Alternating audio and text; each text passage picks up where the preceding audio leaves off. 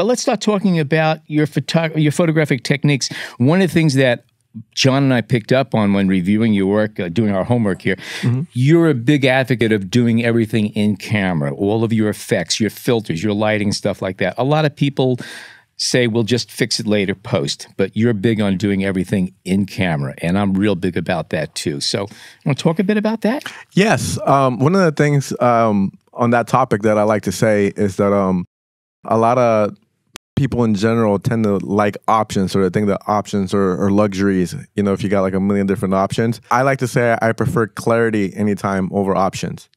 Because if you're clear on what you want, you could get it quicker, faster, more efficient. And options, I like to say, are just kind of noise. So all this stuff that you do is to give you more options in post. And I don't want to spend 3-5 hours in post deciding, oh, should I change the color temperature there? Should I do this? Should I do that? If you already know beforehand how you want it to look, you could do a lot of those effects in camera. But that requires understanding your gear, doesn't it? Yes, that requires understanding. Well, that also requires having a point of view too. Yes, and not being apologetic. Yeah, and pre-visualizing that and knowing your craft.